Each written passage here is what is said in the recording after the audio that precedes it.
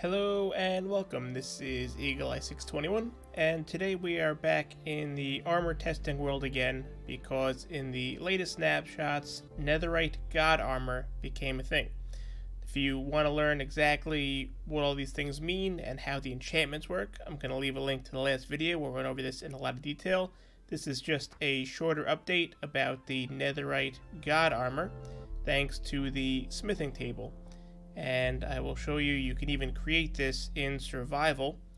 If we switch over into survival, I gave myself some unnecessary levels.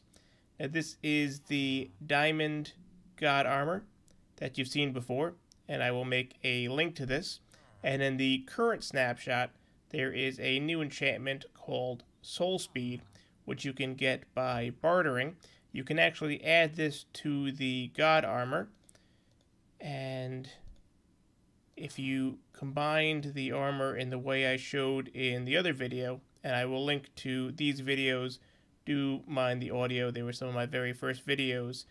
In your current version, you can actually take the soul and put it on your boots, and it's not too expensive and it won't break, and we are in survival, and indeed you can do that. So I'll have some links to these videos so you can see how the combinations should have gone if you're still in 1.14.1 or 0.2.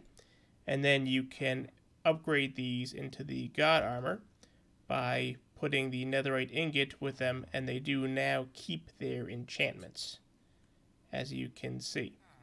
So exactly how good is this armor?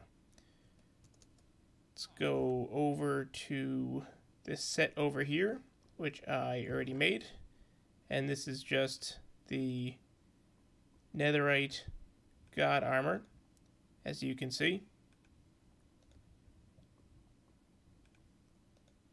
And we'll put this on, and then we'll head over to this chest just to grab some food, as well as some TNT, some creeper eggs. Let's get some end crystals and some flint, and then some splash potions to do some quick repairing in between. And I'll start with these skeletons. Now they have been given power 5 bows. Let's get back into survival mode here, so you can see what a power 5 bow will do to this armor. And pretty much nothing. Now we do have thorns on, and the thorns is damaging them, and so far they've done no appreciable damage. And one died, and the other will die, and they've done 1 heart's worth of damage, which will be repaired just by eating. So in terms of your projectile protection, there's a reason they call it God armor. Speaking of, jumping into lava, and nothing's happening. And because it's netherite armor, it's not even taking any durability damage. That damage you saw was from the skeletons. Now with this armor, you can actually eat and repair your health faster than the lava will kill you. So you can see very slowly you are being damaged, but long before you're in any real trouble, you'll be able to eat some more and regain all of your hearts. So you can swim in lava for as long as you want, provided you still have food.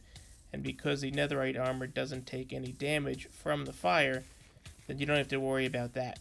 You don't even need any noob juice potions if you have the netherite god armor. And now let's make this stop. Quick repairs, and let's see what a creeper does to this. Pushing up against it, and it did 3 hearts. Let's try that again. 2.5 hearts. And you're going to find the same outcome with TNT. It's just standing right in the middle. 3 hearts. And let's do that again. standing right in the middle. That one was 3.5 hearts. TNT and creepers are no longer a problem. Now, even something like end crystals, let's check that out. Let's get rid of this, and let's set up a little box for ourselves so that we know exactly where we are, and put the end crystal in the very next block. Of course, let's go back into survival mode and not accidentally do that. Survivable.